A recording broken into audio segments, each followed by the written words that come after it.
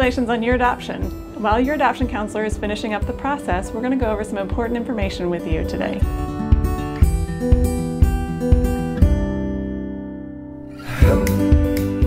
In your send home packet, there's going to be some information. This is your free exam card. It allows you to go to any of the vets with the paw prints with the exam fee waived. Now, this does not cover any additional vaccines or additional care that you would like to pursue at that time, but it does waive the exam fee.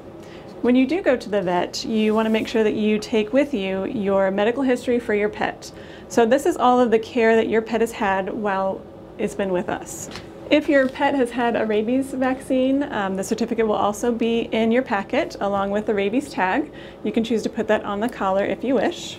Your pet is also microchipped. We do have the pet registered to you in our system and through the microchip company. And we do have a tag here for you to put on the collar and the microchip number here for you. This is a copy of your contract that we will send home with you. We will keep a signed copy, and it just states that you are now adopting this animal. You understand that this animal has been fixed.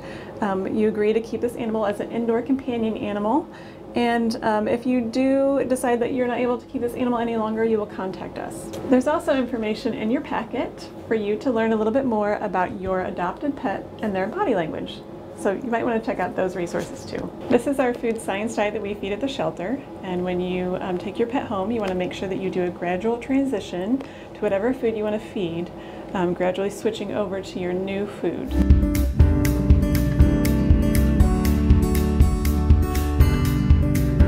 Taking your new pet home can be a little bit of a transition for them for the first couple of weeks. We want to make sure that we avoid stressful events like bathing or taking them out to new places.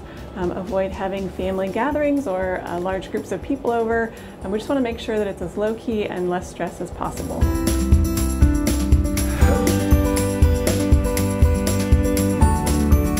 So check out our website. We have a lot of additional resources at fwacc.org. And if you have any additional questions, please feel free to reach out to us at 260-427-5502. Again, we just want to thank you for choosing to adopt.